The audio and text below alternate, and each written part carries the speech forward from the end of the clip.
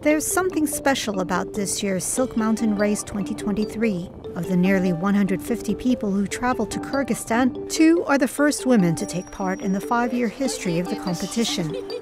Участие тоже очень новое.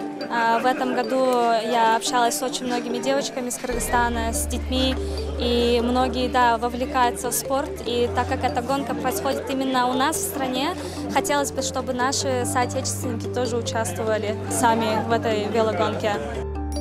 The bike trail on the Silk Road Mountain has always been famous for its toughness. The course runs 1,880 kilometers with no off-site support except for a few villages.